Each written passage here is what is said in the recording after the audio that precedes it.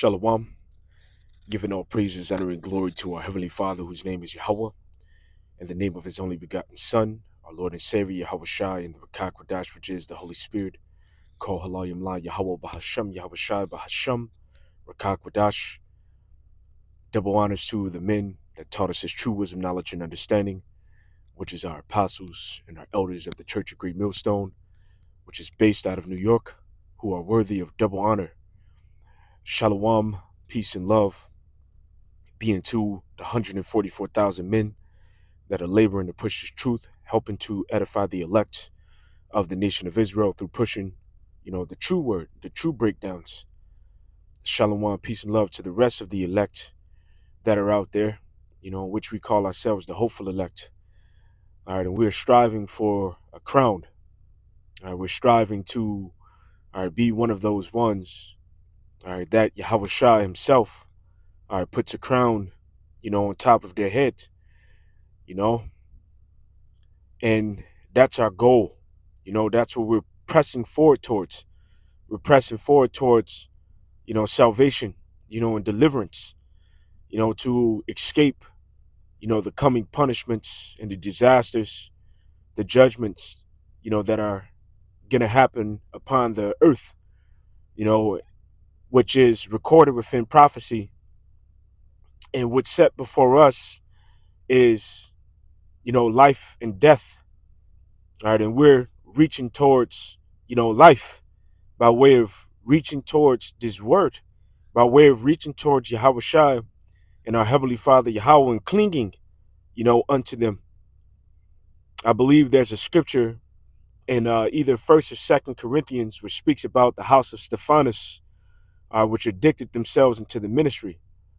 And that's the mentality and the behavior that we are trying to have. A brother brought up a very interesting scripture, at camp yesterday. And that's what inspired this lesson, as well as the dream of one of the brothers, daughters, which I'll put that video link, within the description box, which is truly inspirational. So I'm going to start off here in Yahweh Ratazah, scriptures, come to me, for this lesson, which I have about 2, already prepared. But Yahweh Bashmi Awashai Ratazah, the Spirit gives me others. So that scripture being the book of Psalms, the 63rd chapter, in verse 8, it says, "Because thou hast been my help, therefore in the shadow of thy wings will I rejoice." And we understand through precept upon precept and through the scriptures, that the wings are dealing with the chariots, which is going to be the ultimate form of how the elect are delivered, from the great destruction that's coming upon the earth in the form of thermonuclear destruction. Even the chariots themselves are going to destroy. When you go into Psalms, the 68th chapter, it speaks about those wings of gold, and silver. Although you have line or lean amongst the pots, thou shalt be covered with, feathers of gold. Right now we're in a low condition. We're in a state of poverty. And some of us are a little well off than others. But in comparison to how we lived when we lived in the state of Israel, when we were in our glory, this is considered poverty, and also considering, how we're going to live. So we're in the lower state. But however, we're going to be taken out of this place in a glorious exit, in a grand style. Yahweh Ratazar, we're part of that elect number. Men being the 144,000, and the rest of the elect consisting of men and women and children, making up, the rest of the elect, the innumerable multitude. Verse 8 My soul followeth hard after thee, thy right hand upholdeth me. So let's deal with that part. My soul followeth hard after thee. All right, that's the mind state and the mentality, all right, that the Lord is putting us in. All right, to follow hard after him, to cling unto him.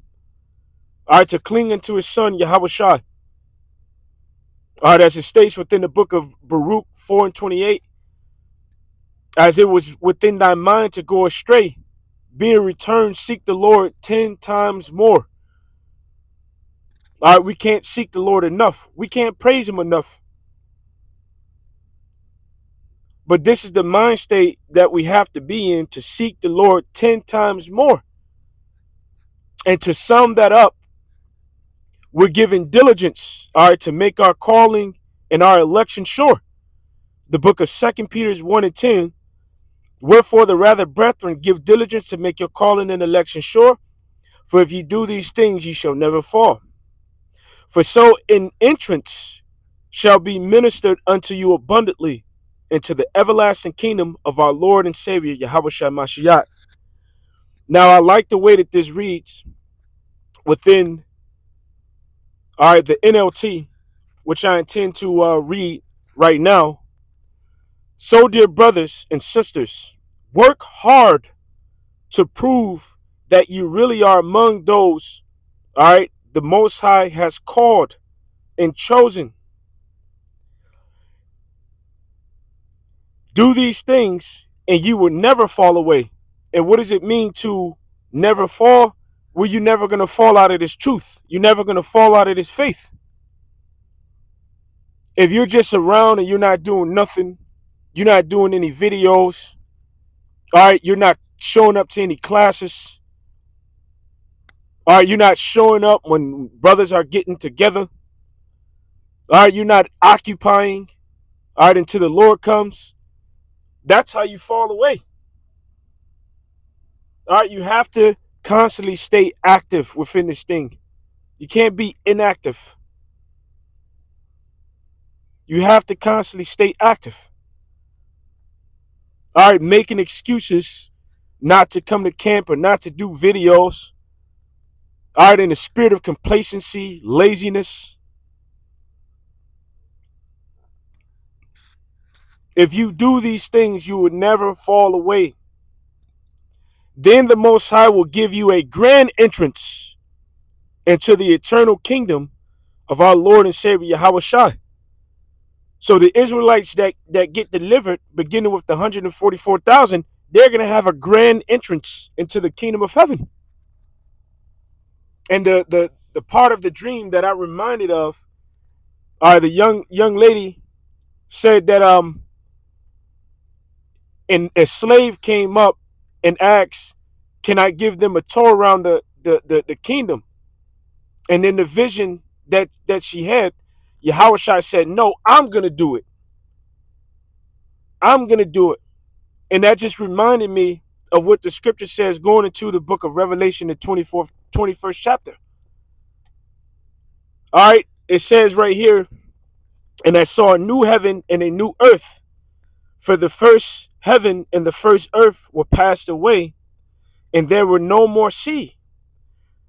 I remember it says that Esau is the end of the world. 2nd Ezra, all right, the 6th chapter, the 8th and the 9th verse.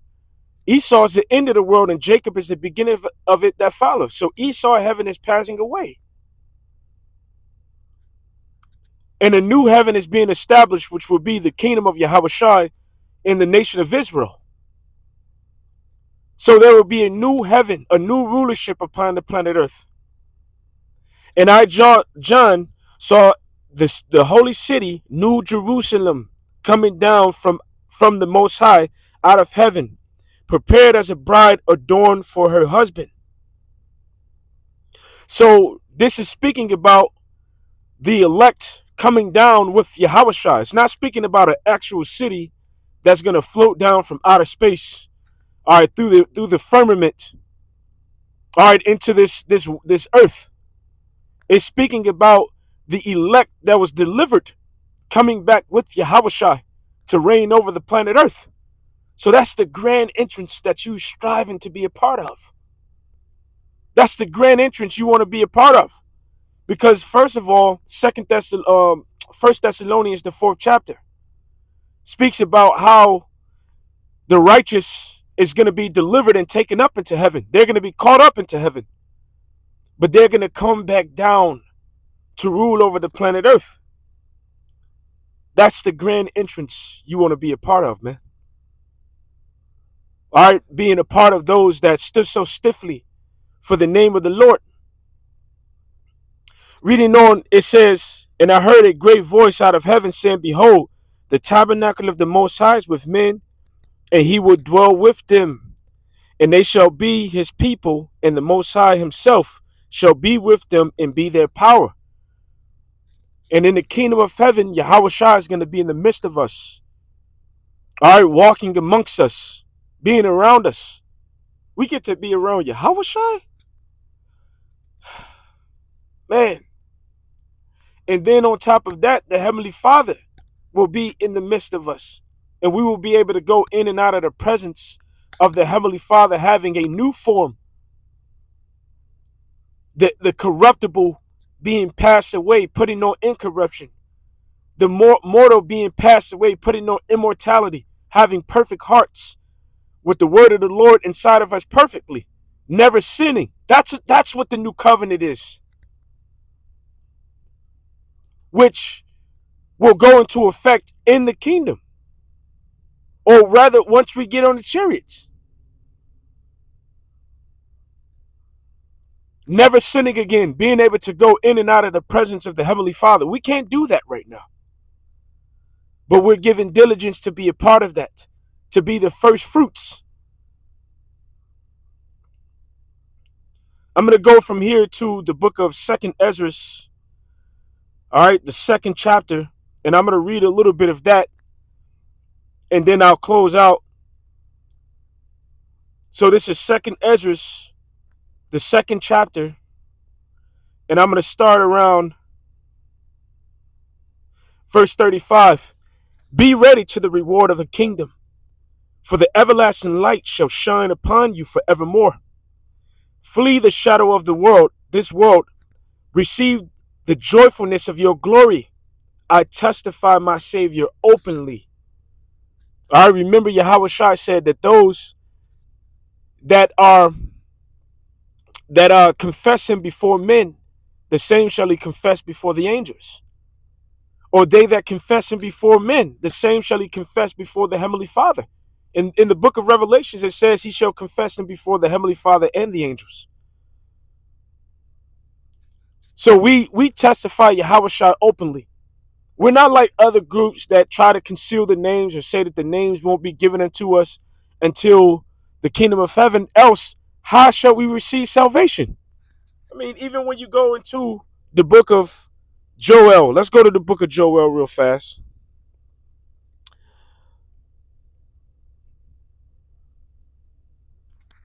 This is the book of Joel, the 2nd chapter, verse 32 in the NLT.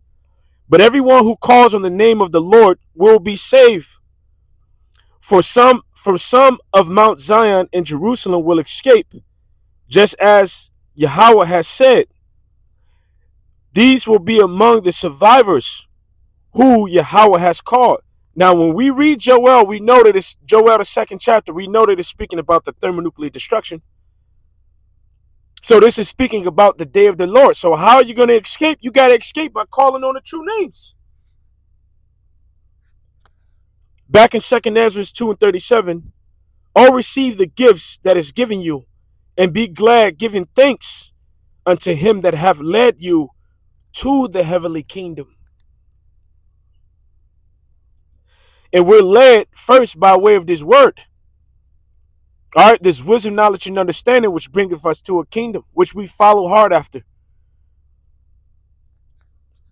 Arise up and stand.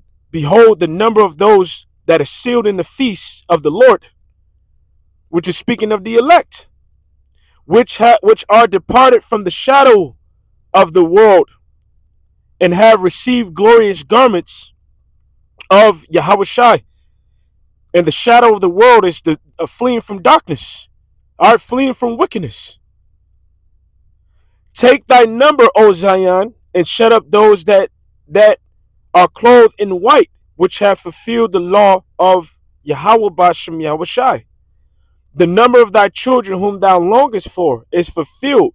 Beseech the power of Yahweh Bashem Yahushai, that thy people which have been called from the beginning may be hallowed, because the elect was predestinated from the beginning of the world.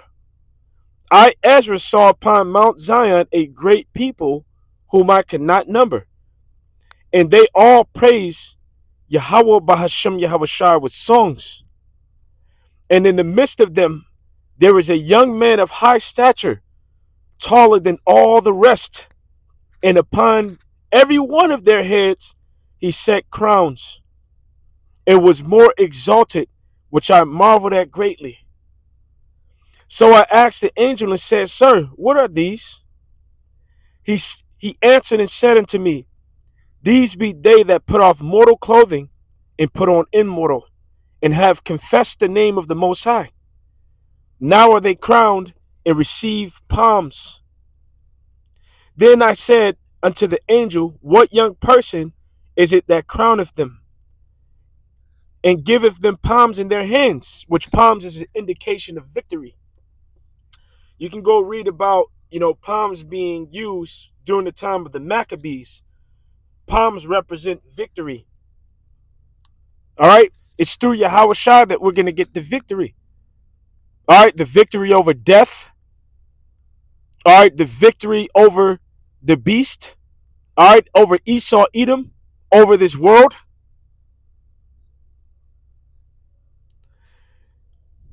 Then said I unto the angel, What young person is it that crowneth them and giveth them palms in their hands? So he answered and said unto me, It is the Son of the Most High, whom they have confessed in the world. Then began I greatly to commend them that stood so stiffly for the name of Yahushua. Then the angel said unto me, Go thy way and tell my people what manner of things and how great wonders, all right, Yahweh thy power, of Yahweh thy power thou hast seen. So this is what you are striving to be a part of. And this is the reason why you follow hard after Yahweh Bahashem Yahushai, so that you can receive this that was just read, and so the grand entrance can be ministered unto you to enter into the kingdom of Yahweh Bahashem Yahushai after being saved from the great judgments, the great thermonuclear destruction, all right, the end of Esau's world, and coming back in style in a grand entrance into the kingdom of heaven, all right, having a crown, having glory, being a part of the first fruits, giving all praises, honor, and glory to Yahweh Bahashem Yahushai, and double honors to our apostles and our elders of the Church of Great Millstone. Shalom, peace and love be unto the hopeful elect. Shalom.